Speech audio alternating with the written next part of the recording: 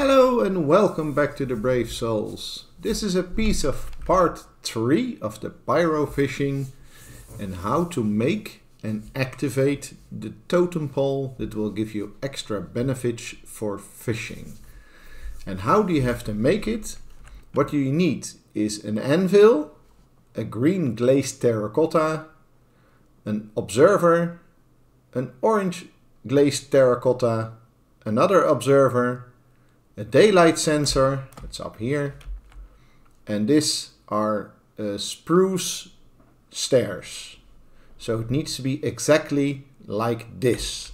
It needs to be built like this. The anvil stands like this. It's not sideways, but like this. And then the observers need with the eyes of the observer this way. You can see here's the back of the observer. And now the totem pole is completely built like it's supposed to. If you want a reference to it, you can go to fish, by example, this fish system, and then you go to Totem. I did fish deliveries, but you can also do fish menu. And then you can see here as well how you need to build it. The spruce logs are a little bit weird how they look in the picture. But if you see here the example, you see how they need to be placed.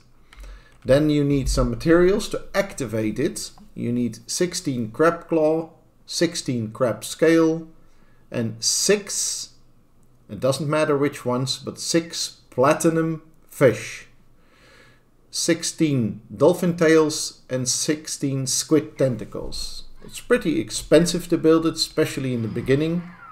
And when you're done with building it, you can just activate it by pressing your fishing rod towards the observer and then press your fishing rod itself,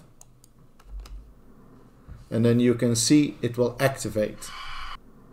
And then you can see it will activate it, and there's a lot of options that you can use with this totem. So you can see the items are withdrawn from my inventory.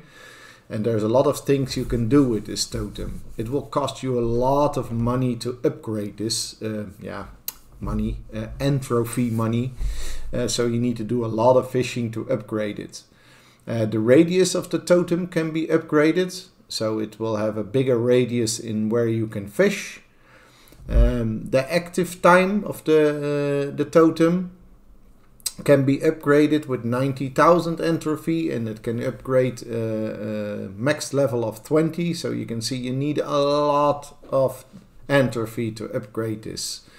There's a lot of options in the totem. You need to make your decisions in where you want to put your first entropy or what abilities you want to start using. It's a little bit figuring out where you want to put it and what you want to upgrade first, but you can see there's a cost to it. Like this one, it's you need 1 mythical fish and 5 platinum fish. It will increase your slots, the number of passive slots you can have. So it's a lot of fishing and grinding for it, but it can give you a lot of extra benefits. By example, this one, it's an entropy hoarder passive ability. This passive will give you more entropy from catching fish inside of the radius of the totem. So the totem has a radius, and when you stand inside it and you're fishing, you will receive more once you have upgraded this. Random drops, by example, this passive will give you a chance when killing crabs in the radius to get a squid or dolphin or other fishing loot. So it has a lot of extra benefits of this totem.